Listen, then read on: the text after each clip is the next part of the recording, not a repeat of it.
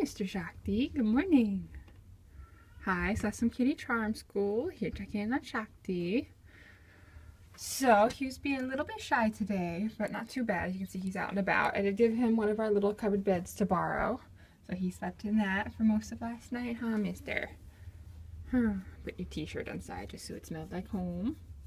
But he's loving getting attention from us. Not eating much of his own food yet. I know you said he doesn't always eat his wet food, but it doesn't look like he ate much of his dry from last night either.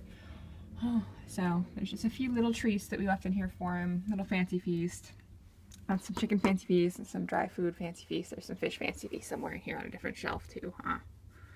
So we just give him some little treats, but giving him lots of love. Sometimes it takes kitties a few days to settle in. But he's being very sweet and just soaking up all the love we give him. Huh? Your little cheek squished?